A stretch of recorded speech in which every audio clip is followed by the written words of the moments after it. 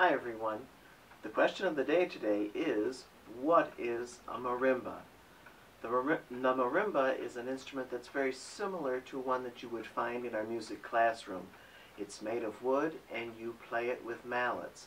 Now if you are thinking of the xylophone, you are correct. Now the marimba is probably 3 to 4 times larger than the xylophone, and it also has more bars on the instrument. Click the link below to hear 2 marimbas that were played remotely. I hope you enjoy this piece of music that was originally written for the piano by my favorite composer, Johann Sebastian Bach.